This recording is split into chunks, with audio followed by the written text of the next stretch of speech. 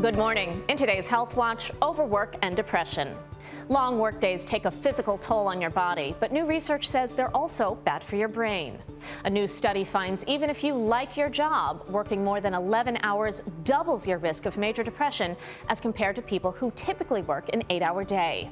Hard economic times mean many of us are working more than ever. Double shifts may be good for your bank account, but can come at the expense of your mental health.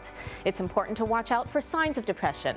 It affects an estimated 1 in 10 Americans. And of course, working long hours is not the only reason people become depressed, but there of course are some ways to de-stress. Don't skip your vacation time, spend quality time with friends and family, and make sure to get enough sleep and exercise. A little bit of leisure can go a long way to a better work-life balance. I'm Dr. Holly Phillips.